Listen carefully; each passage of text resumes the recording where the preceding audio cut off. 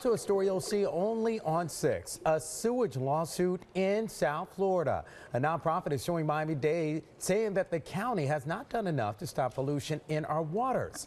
Pollution that make people really sick. NBC6 investigator Dan Kraut has been digging into this concerning ocean problem. Dan.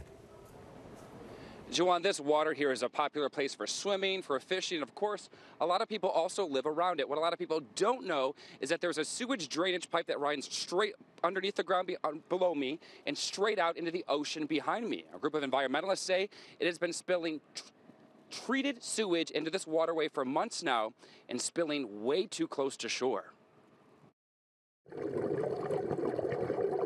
It's a deep problem that's now spewing to the surface. Treated sewage seeping from a 60-year-old pipe under the ocean floor. My personal reaction is sort of shock that this is still happening.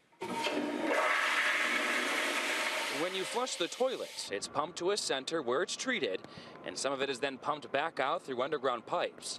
It's supposed to be dumped 3.5 miles off the coast.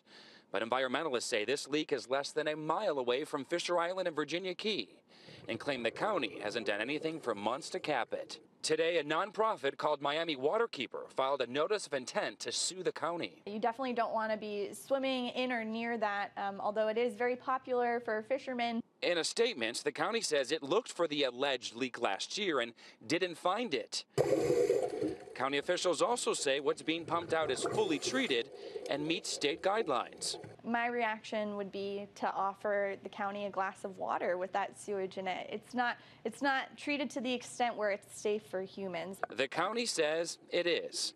The nonprofit hopes their legal action will cause the government to take new action to plug up what they captured on camera. I hope that they are encouraged to fix the problems that they find, because this is one incident that we're aware of, but who's to say how many other incidences are occurring where there might be other leaks.